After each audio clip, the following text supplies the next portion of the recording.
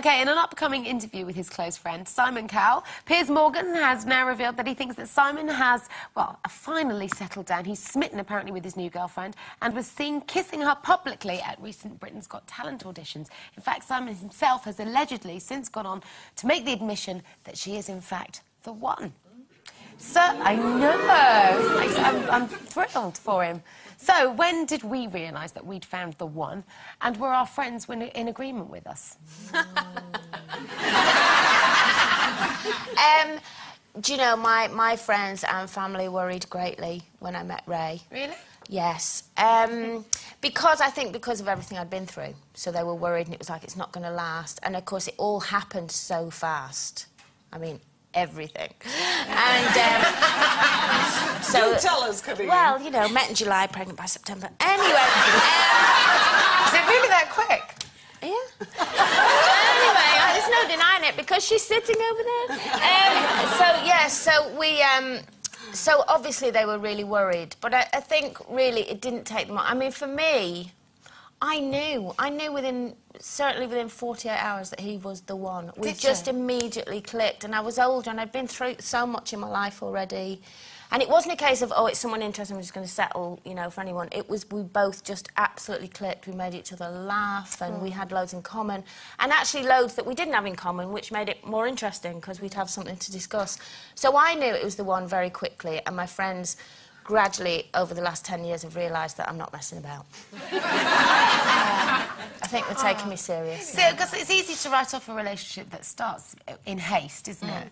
But I suppose there are exceptions to the rule, and you're certainly there. What about you, Amanda? Well, I was 8 years alone before I met the one. And, of course, he ticked none of the boxes, and at that point, I'd just given up. I remember being at this party, and it was midsummer, it was piping hot, and all the plants on the roof were dying, and I thought, oh, I'll water the plants, finish my drink, and then go, because, you know, I was like, what am I doing here, you know? And I watered the plants, they looked beautiful. And then I sat down, and this young man sat down at the same table, and he said, oh, you're here. Oh, hello. And I thought, what? 7 years later. Yeah. We're still together. Hang on, how much younger was this? 9 years younger than 9 me. years. And what does he do? He's an artist.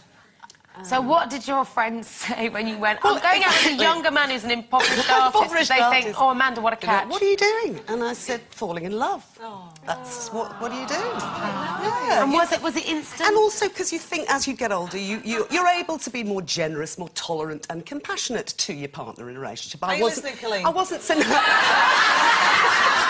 I just hope he's not.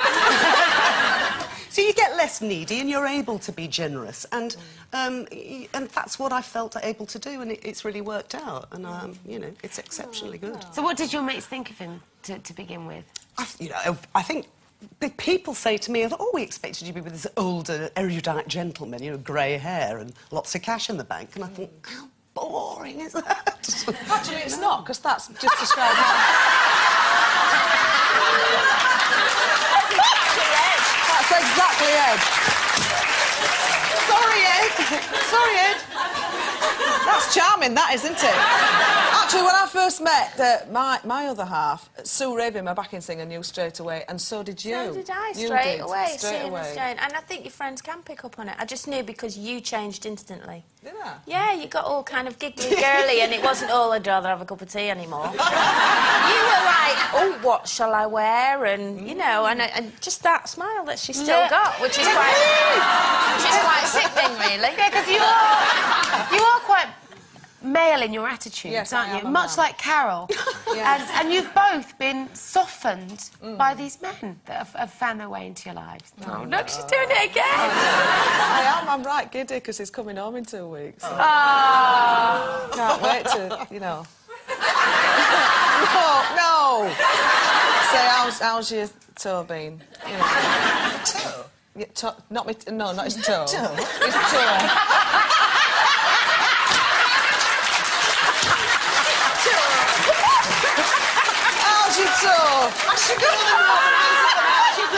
Your toe. Don't they speak like that on Emmerdale Farm? They do. I've got to speak like that to understand it, though. You tune in and then you tune out. I'm back into Southern, and then I can't understand Northern anymore. That's right.